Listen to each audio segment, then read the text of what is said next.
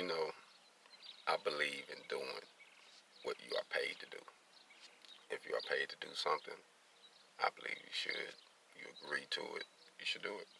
Now, when it comes to doing all the extra stuff, no, you ain't got to do all the extra stuff because you wasn't paid to do that. Now, if they say, hey, we'll pay you to do this if you know how to do this and this, okay, yeah, I'll do that. But I think you should give a person what they pay you for, and you should do it well. That way they don't feel cheated. You don't feel cheated. But don't let nobody take advantage of you.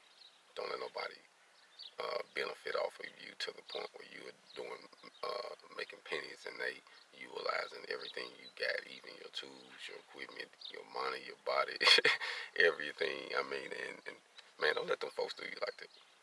I mean, because out here in the field, contractors, superintendents will try to, push their limits. You know what I mean? But you have to realize that if you really want to get something done or you want to move up, you show them your work ethics. But you also have to know your value. So know your personal value. So if you asking for $20 and you know you only worth 15, don't get the big head. You see what I'm saying? But if you worth 25, get your money. You know what I'm saying? Because you worth it, and when you go out there to show your work ethics, when you work, they gonna be like, ooh, he was worth every penny. You know what I mean? This guy's getting something done.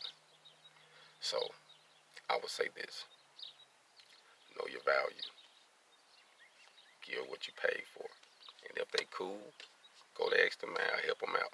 But when they are asshole, just give them what they paid for. Call it a day. Hog off.